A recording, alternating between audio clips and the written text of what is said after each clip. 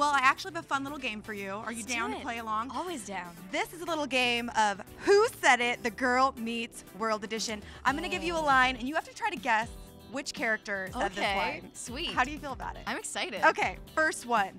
Because if this is my world now, the first person I want to Riley. Oh, you're pretty good at this game. Keep you going. got it. I got this. All right, up next. Yeah, how else can he keep tabs on all the hoedowns and Me. cattle? Yep. Yep, Should Maya. I let you finish the line? Maybe I should. No, Okay. I like this.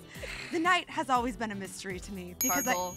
yeah, and that's also something I would say. Because I go to bed at 7:30. Exactly. All right, up next. You're an unfeeling generation of zombies. Ooh, Corey. Nice. All right, you know there's always going to be boys at these parties, but not Riley. just. All right, last one.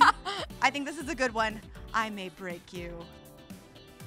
Is that me? Or I will break you. I will break you. Okay, yeah, that was me.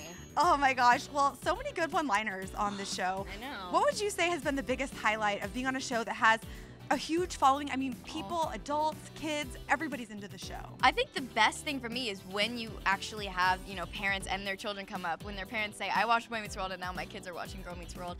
It's really cool because, we're a part of the new generation. We're continuing the story, and I've always wanted to do something like that, and hopefully we think we're doing it justice, and we'll keep doing it.